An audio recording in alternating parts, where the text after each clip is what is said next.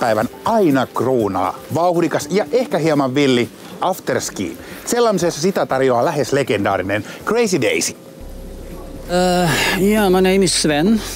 My family name is Lindgren, so not interesting, but Sven Lindgren. And I came here I was a representative for a traveling agency as well. And I did it in I studied, by that time I studied in the university. So it was a short period, 2 months. Came down here, didn't want to go here, but then they convinced me from the company, so I went here and I just liked it. So I was here for 2 summers, and the 3rd summer I didn't want to be a rep anymore, representative. So I asked the hotel owners up in it's not this place, another place called Park Hotel Ida.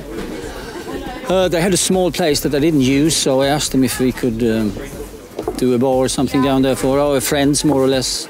And was never any intention that it was going to be a bar forever, you know. It was just for a summer, and then suddenly it just took off, and yeah.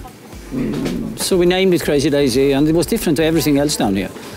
You know, all the other names, you know, we were in Austria and so on, so yeah. That was the reason. There was nothing special that... I think Crazy Daisy in the beginning was known for its tremendous après-ski. Tremendous, was just heaving in there. You know, people were waiting in front of the door half an hour before we opened.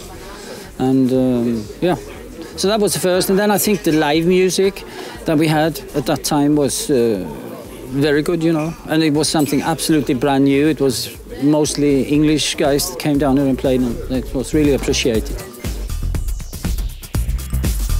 Ohjelmayhteistyössä mukana